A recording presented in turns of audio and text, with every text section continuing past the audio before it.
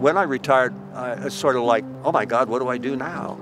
And service was one of the things I've always done. It's part of my fiber that I want to give.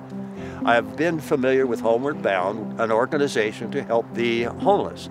Bob walked in on the first day and said, this is wonderful, but you need a garden. So I talked to one of the directors of the board. I said, why don't we put in a new class to teach some people how to landscape, how to grow vegetables and things like that? And he said, well, the only place we've got is this parking lot. And I thought, we can do that. And actually, at the end of the first year, we had donated 400 pounds of food to the homeless and to the food bank in Marin County. Bob has been incredible in his commitment to this. Since 2000, he shows up every single week. He mentors, he tells them how to manage the land, but he gives them instruction and then lets them do the work.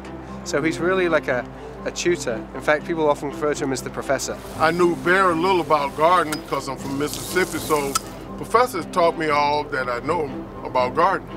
You think we should get 50% shade cloth and 30% shade cloth? Well, I think 30% at this time of the year. Okay. When the professor comes, you got to have a book and a pencil. This is very serious business.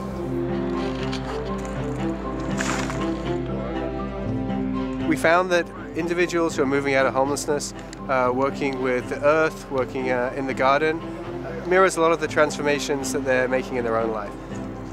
He teaches people patience. He teaches them resilience. That's the most important thing, because you can't rush anything in the garden and you can't rush change in your own life. Now, I'm not curing homeless here, but I'm helping. There you go. Thank you. It's a little piece. When you get 2 or 3 or 4 people that are actually happy in a job, that are in landscaping, that type of thing, and they learned it from you, that's a reward. I learned a lot from him, not only through the garden, but a lot of stuff spiritually. I remember the first time I came out here, I said, I plant. It's not I, it's we.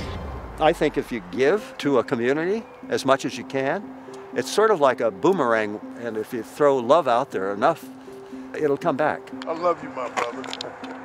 All right.